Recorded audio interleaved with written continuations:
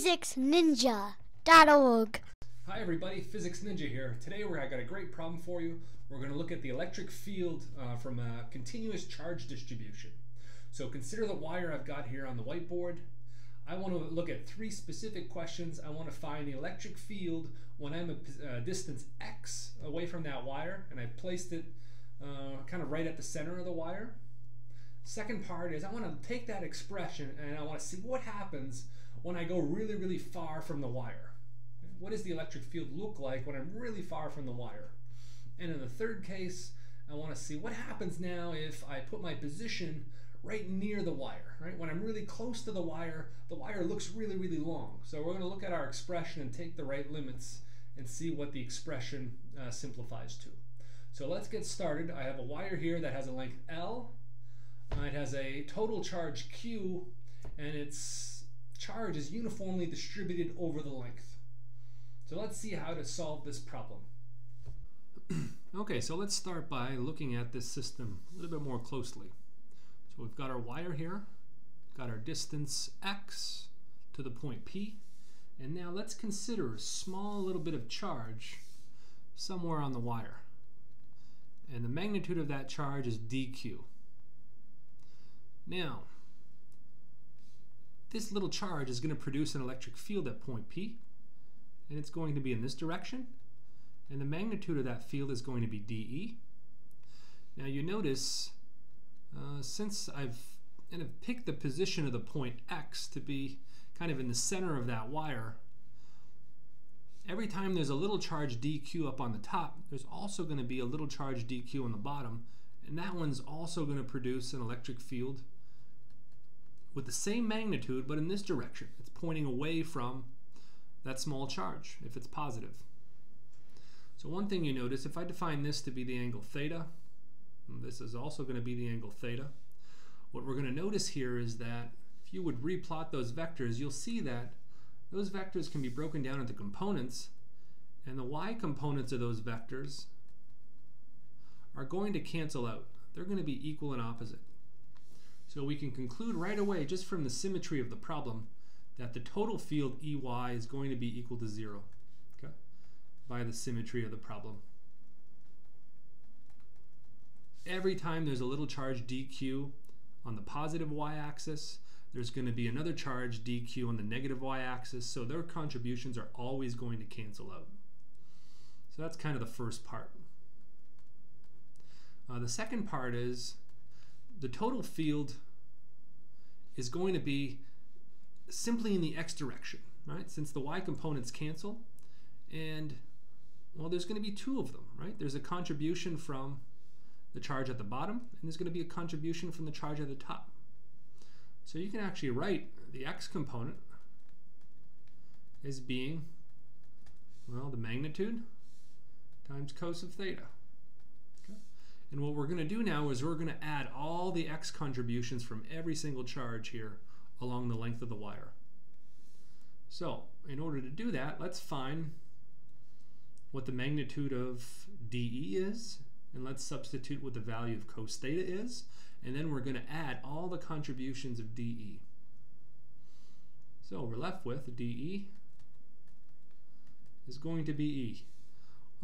What's this magnitude of the vector? Well, this is simply the magnitude of the field produced by a charge dQ. That's simple. That's the expression we know.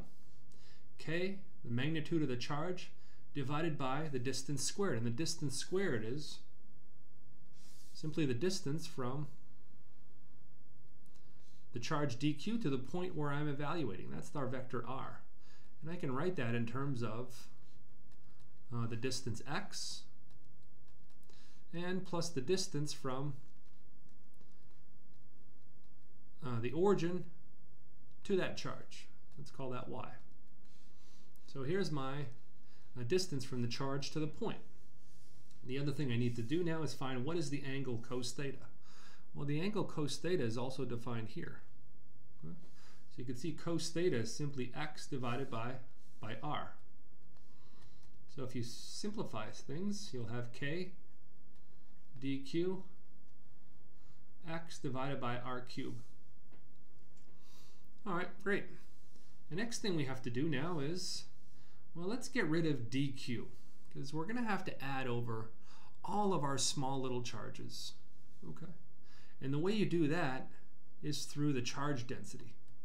Remember, our charge density for this wire was simply the total charge divided by the total length.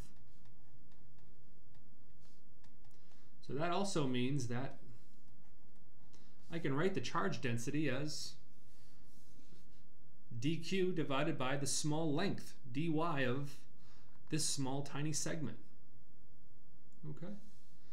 So this is kind of something you always do when you're dealing with charge distributions, is you have to eliminate that small charge and write it in terms of the charge density.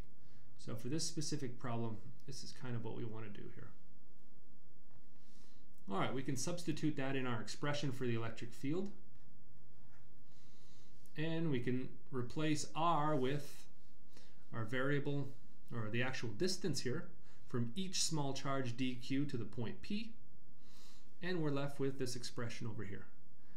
That dE, and it's only the x component here that you're looking at, is simply kx.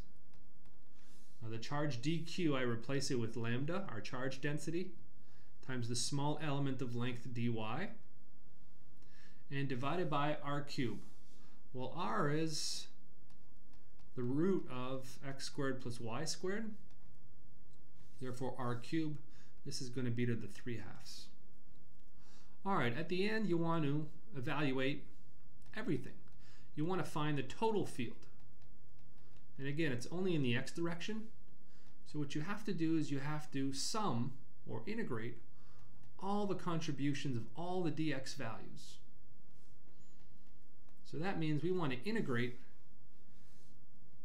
the right-hand side of our electric field expression here.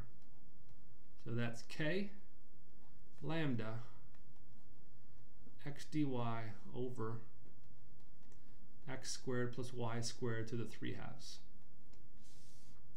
And we're going to integrate that. We're integrating over y. Okay?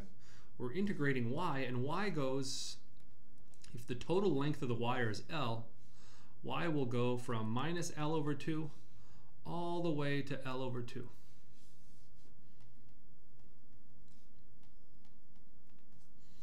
All right. Now to simplify this a little bit further, we can take out all the constants. If you take out all the constants, you're simply going to get that the total expression for the electric field, at least the magnitude of the x component, is going to be k is a constant. I could take it out of the integral. Lambda is a constant. And I'm left with the integral from minus L over 2 to L over 2 of x dy divided by x squared plus y squared to the 3/2. All right. So actually, I could have factored out the x, right? The x is also a constant for this problem. So let's do that right now. Let me take the x out, and let's just put it out here. All right. So let's go see how to evaluate this term. Okay, the next step I did was, well, we have to evaluate this integral. And actually, in its current form, this is actually not that easy. So what I did was I simply went up and looked it up in an integral table. Kind of cheated a little bit, but that's okay. I think once you get this result here, you can do that. So simply look it up in an integral table, and after, you're able to write that the total electric field magnitude in the x direction, or the x component of the field, is simply going to be, and I'm going to evaluate this, so everything in the square bracket is what I looked up in the integral table, and I'm integrating over y, so I'm going to get y up here. I'm going to get x squared here, and square root of x squared plus y squared, and evaluated between L over 2 and minus L. All right, so the next step is you simply substitute in our limits here, and this simplifies nicely to a result that looks like this. So we're going to have L over 2 divided by x squared plus L over 2 squared. And minus, and again, now we're going to have the same thing now. Minus L over 2 x squared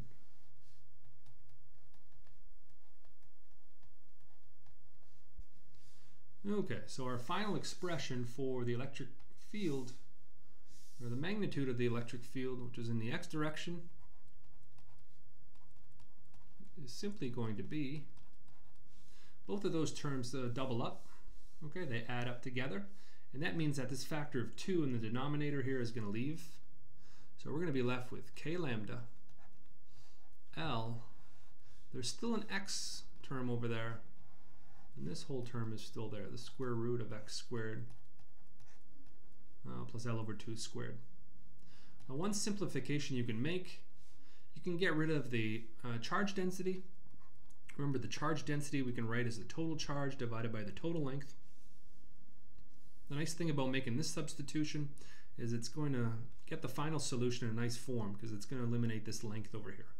So let's do that. So we're going to be left with k, the total charge that was on the wire, divided by x squared plus L over 2 squared. So here's the final expression we get for our electric field produced by the wire when I'm a distance x away from the center of the wire. Alright, so now let's manipulate this formula a little bit and see what happens when we're really far away from the wire. So we're going to make x very, very big and take the right limit. And what happens when x is small compared to the overall length of the wire. Okay, so now let's take the limit when we're going to be really, really far away from the wire. So actually, I didn't probably exaggerate this diagram enough, but we're going to take the limit here when x is much, much bigger than L. So how do we simplify this expression when x is very big? Well, for that, you simply have to expand the denominator. And the way we're going to do that is we're going to leave that x term alone. What I'm going to do is I'm going to factor out one of the x terms from that square root. And rather than writing a square root, I'm simply going to write it as something raised to the 1/2. So if I take out an x, and I already had an x on the outside, I'm going to have x squared over here. And I'll be left with 1 plus L over 2 squared divided by, it's also going to be divided by x squared because I factored out an x squared term. Okay, now what do we do? Well, take a look at this term over here. This term in the denominator, if x is very, very big compared to L, this term in the denominator, at least this second part of it, is going to be a very, very small term. So you're going to have 1 plus something that is very, very small. Okay. And the way you expand that, so if I have 1 plus a variable, let's call it alpha, where alpha is very, very small, and in this case this is also raised to the 1 power. This here is approximately equal to 1 minus 1/2 alpha. Actually, for this specific problem, let's even just keep the 1. Let's not even worry about this term, right? If x is very big, I divide by a very big number, this term is negligible compared to the 1. And what you're left with is simply, at the field, Ex is simply kq divided by x squared. Well, that should look like a really familiar result. Right? This is exactly the field you'd get if it was a point charge with a charge q right here at the origin, and you were a distance x away, and you were really far away, right? Looks like a point charge.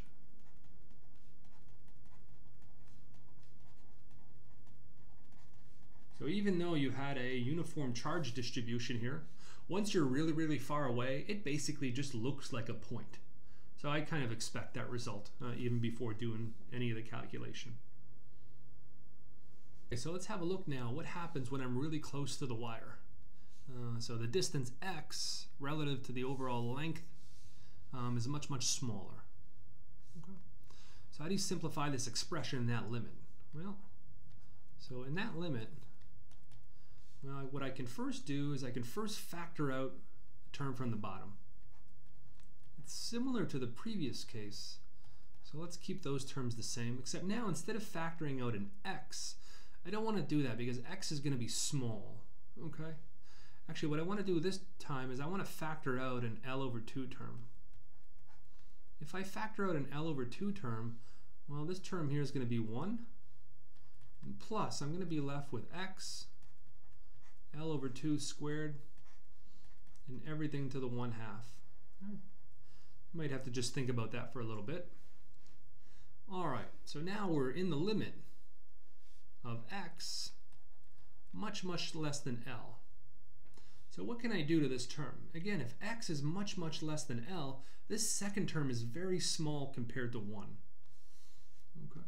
So if it's very small compared to 1, let's just get rid of it. So that's also the reason why you want to factor out an L over 2 now. You want to end up getting an expression in this denominator where we have 1 plus something that is very, very small. All right, so at the end, once you make this approximation, you can write that the field in the x direction is simply going to be, there's an L over 2 term. I'm going to bring that 2 to the top. That's KQ divided by x. And there's still an L there, and I can't forget the total charge, Q over L like this. And this whole term simply becomes 1, the square root of 1, which is 1. The last thing I can do now is we can simplify this a little bit. And for the long wire, it's probably best to write this in terms of, again, there's our factor of total charge divided by the total length. That's simply the charge density. So you can write this as 2 times the constant K, our charge density divided by x. So the magnitude of the electric field produced by a wire when you're very close to it is simply this expression over here. Again, if you remember what the constant K is simply 1 over 4 pi epsilon 0. So if you substitute that in there, you're going to end up getting over 2 pi epsilon 0 times x. Actually, this is the exact same result you get using Gauss's law. I have a video on that. You can go have a look at it. But if you want to find the field produced by an infinitely long wire or a really long wire, you can use Gauss's law due to the symmetry of the problem, and you'll get to the same result here in the right-hand box. PhysicsNinja.org